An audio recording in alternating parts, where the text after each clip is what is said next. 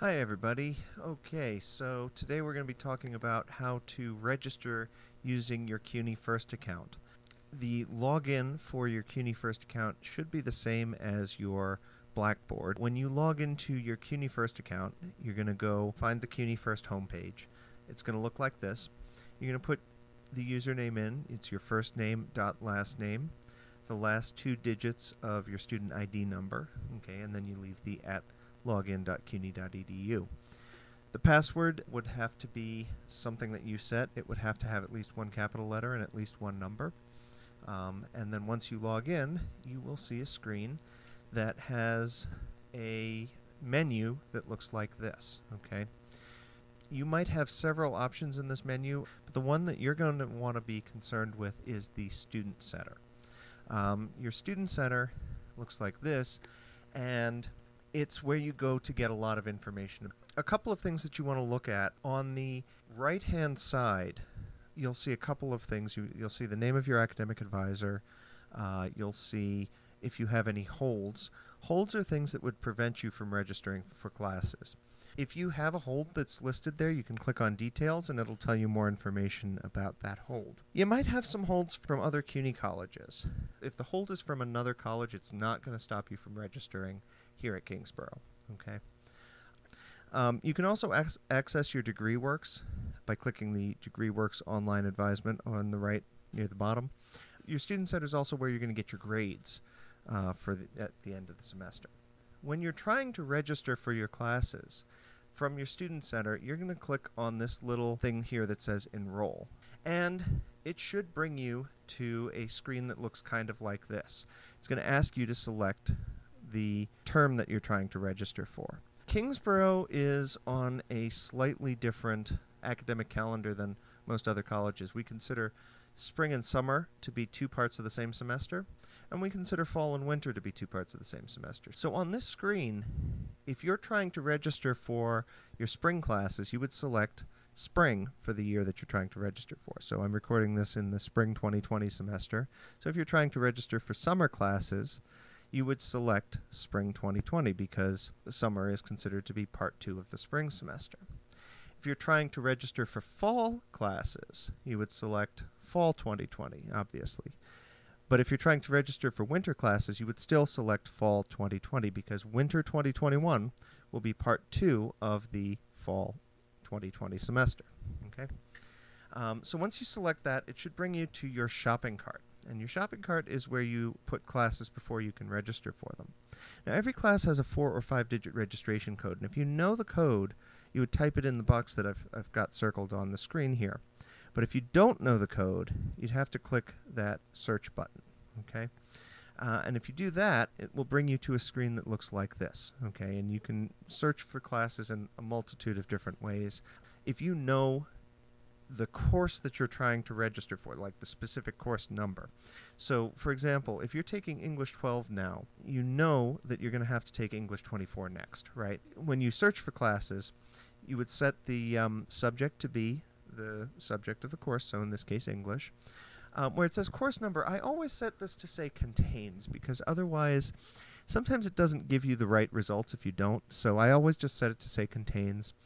And then in the box next to that, you would type the course number. So since we know we need to register for English 24, we just type 24 in that box. The next thing that you want to make sure that you do is you want to set the session. Because if you hit search without setting the session, it's going to show you both the spring and the summer classes. So to tell it that you're only looking for the fall classes or the spring classes, you're going to set the session to be the regular academic session. Okay. Regular academic session is for fall or spring. And if you want to set it to look for a summer or a winter class, you would set it to be the second session. Don't worry about any of those 8 weeks or 6 week sessions or anything like that. It's always either regular academic session or second session. When you've done that, it will bring you to a screen that looks like this, which will show you all of the classes that are available. So you see when I did this search for fall classes for English 24, it brought me up 46 sections that still have seats. And the days and times are listed. Sometimes it will tell you the room. For some of these, they don't have rooms just yet. Sometimes it will tell you the instructor. They don't have those assigned just yet either, so it still says staff. On the right-hand side, you'll see the mode of instruction. It says instruction mode. There are a couple different things that you'll see there. So that first class, section 01 there, is a fully online class, okay? Meaning that that class meets 100% of the time online in Blackboard, okay? If you look at section 4, that's a hybrid class, okay? And what that means is that part of the class meets in the classroom and part of it meets online. So it does have it's kind of a hybrid between an in-person class and an online class, okay? So if you look at the timing on that section, it's Tuesdays and Thursdays from 8 to 9.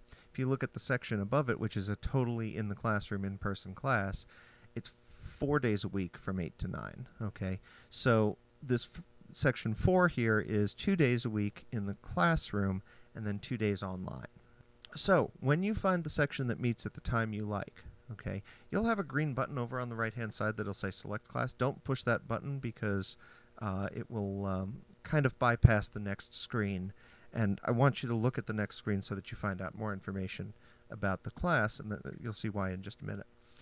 If we want to look at more information about the class, we would click on the section number on the left-hand side, either the class number or the section number. And when you click on that, that will bring you to a course description, okay? And the days and times, the rooms, the instructor, it's all still listed there. Now the enrollment information is what I want you all to look at. That's going to tell you if the class is part of a special program or if it has a prerequisite. A prerequisite is a condition that you have to meet in order to take this class. So for English 24, the prerequisite is English 12. In other words, you have to pass English 12 in order to take English 24. The other thing that it will say under the enrollment information is if the class is part of a special program.